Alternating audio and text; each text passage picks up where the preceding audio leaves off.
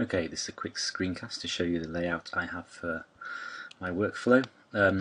Using Eclipse, got everything loaded is projects. I use workspaces so that I can organise the areas, the projects in different areas. So we have core, will be this area here. Object store, the viewer sits down here, the different viewers. Wicket is these yolks. I think we have a screencast or some details about how to install this. Here's the example application. I'll show you how I run the Quick Start, which is the to-do application, and also Estachio, which is the app that I'm working on with Jeroen. So both the DOM projects, this guy here and this guy, have got the Data Nucleus plugin for Eclipse. And in addition, what I tend to do is to set up a shortcut for the IDE launch scripts, which are down here. Let me show you how that works.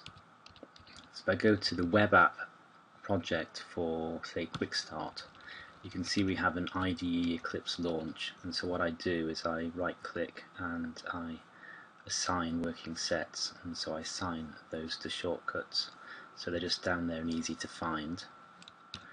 So my workflow for running with the Quick Start to Do application is really just to right click on here and run as or debug as the application. This launch script is running a thing called web server, which is an Isis file that's basically the same as the wicket start.java, and it runs an embedded Jetty within there. So that's just starting, and Data Nucleus is set up to run automatically for this particular project. I could sort of show you that if I right click while that just starts up. Data Nucleus enable auto enhancement, so any changes I make to the to-do application are automatically picked up. That started quite slowly. I think I'm doing something else in the meantime. I guess this screencast. Okay, that's running up on localhost 88/wicket will take me to the app. And then with Eclipse incremental compilation, any changes I make, oftentimes these are picked up automatically. So that's how that works. See, something is running, it's getting very slow, it's not normally quite as bad as that. Have I got a break? Maybe I've got a break point. Maybe not. Okay, here we are. Don't know what that was. Okay, this is running without fixtures set up, so I would normally then go install fixtures and return first. And I've got myself some data then to play. My fan is running, so I think something's happening in the background.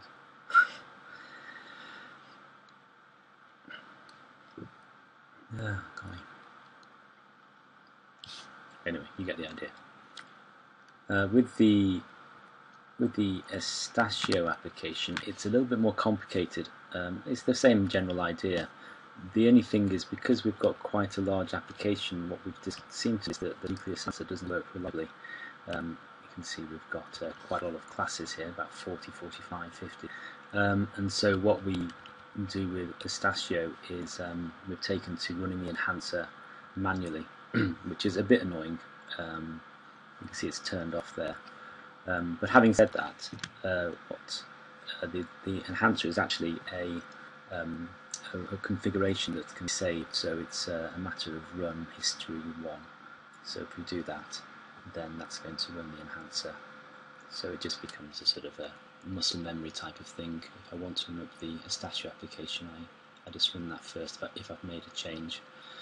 And then again, I have the shortcut set up there, so I can right click and start. Actually, for these guys, they also seem to be set up in the favourites. I can start that there, and that will start up in the same way. Now it definitely starts a bit slower because he's got lots more classes to load with. But that's basically my working setup. And as I say, a lot of the changes that one makes within Wicket get picked up automatically and set up. So there we are. Okay, hope that was helpful.